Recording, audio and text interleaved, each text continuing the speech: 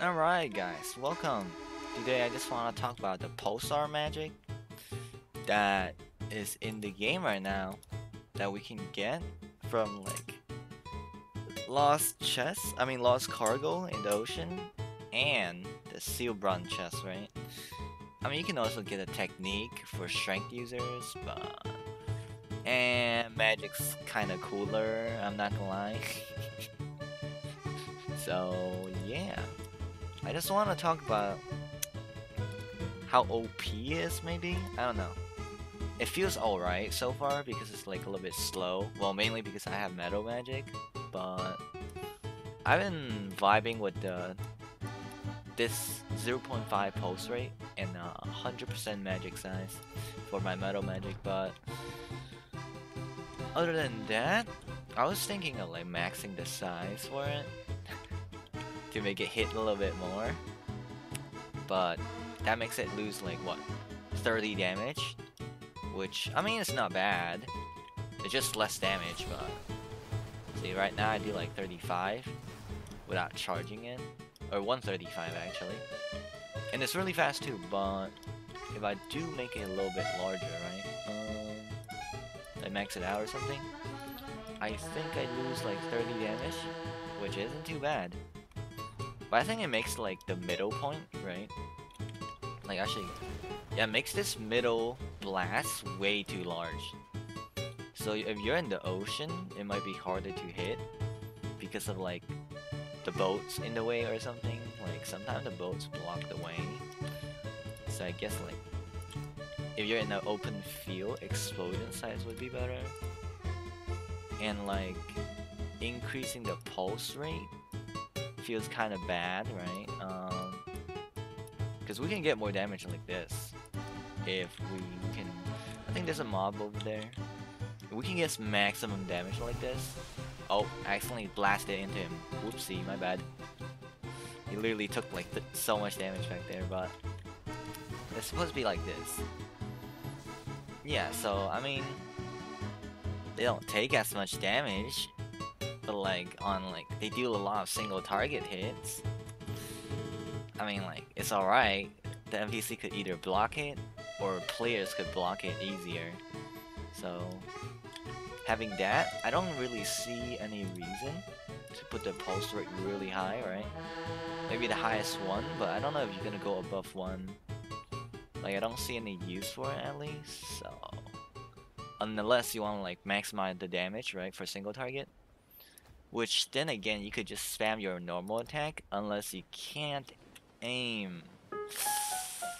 And if you can't aim, it's gonna be really scuff in general. I mean, you're gonna have to have some sort of aim, right? Because I can show you guys my single target damage right now. And it's like much more. It's like double than what Pulsar has. If I do this, right? That's like my single target normally. 332.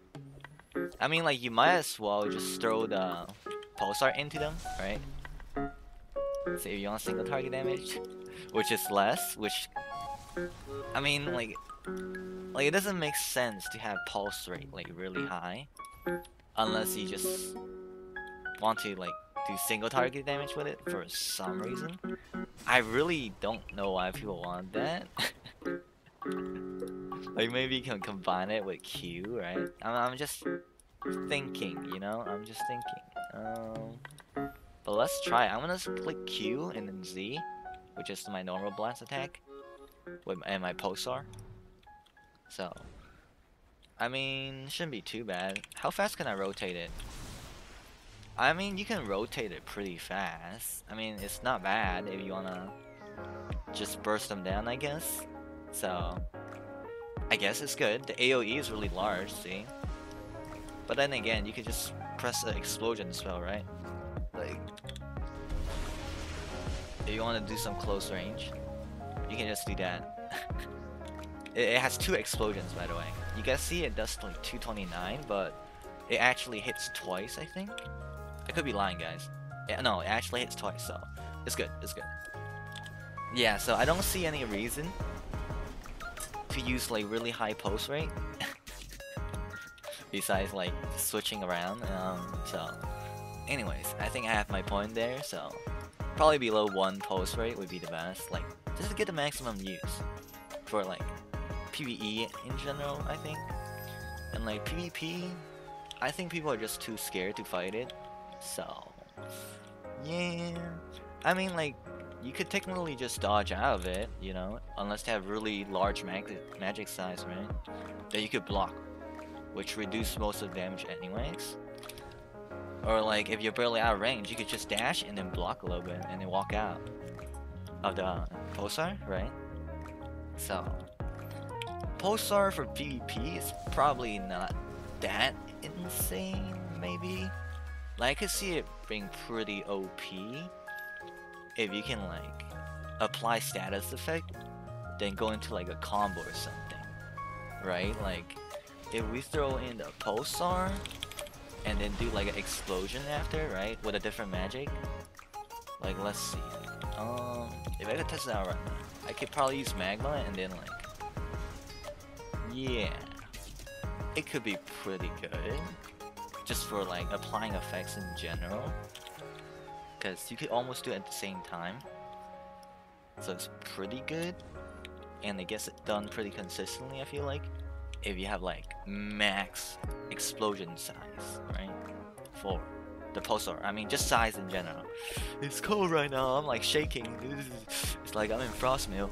I don't know why, guys. My room is just like Frostmill right now. It's super cold. Like, as soon as it snows, I started freezing for some reason. Which is really weird. But anyways, Metal Magic's just really slow right now, so maybe other magic have it a little bit easier in terms of, like, just landing the hits and, like, crossing distance in general, right? But yeah, I got not much else to say, guys. I will hop off for the day, and maybe you guys can try some Pulsar magic on your own if you're a full mage, because I believe you need 160 magic. Well, I can't show you guys it right now. Well, I technically could. What could I remove? Yeah, the trap one. Let's see. Where is? I can only make one Pulsar spell. What is going on? But anyways, you guys can trust my words.